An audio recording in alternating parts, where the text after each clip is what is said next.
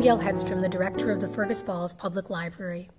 As most of you know, the library is currently closed to the public and will remain closed until April 13th, at which time we will reassess the situation based on recommendations from the Minnesota Department of Health.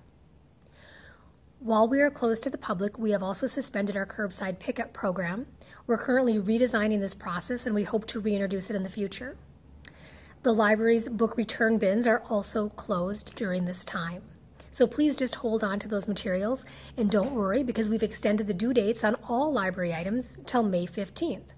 And we also are not charging any late fees on any materials during this time period. Our library catalog remains available for browsing, but it's currently not possible to place holds on library materials. And this is true for all libraries within Viking Library System. The library is available for reference information. So if you have a question, please feel free to call the library or email your question and we will respond as soon as we are able. You can also continue to access digital content from the library. You can visit our webpage and access Overdrive or Hoopla. You can also look at our YouTube channel to see online story time programs for children.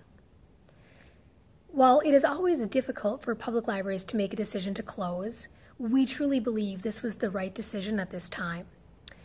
The Association of Rural and Small Libraries, along with the American Library Association, have recommended that libraries close during the COVID-19 pandemic.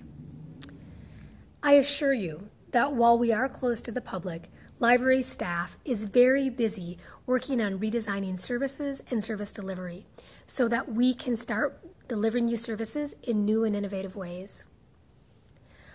If you have questions, please feel free to contact the library and I would be happy to visit with you. We wish you all well and look forward to having you all return to your public library soon. Thank you.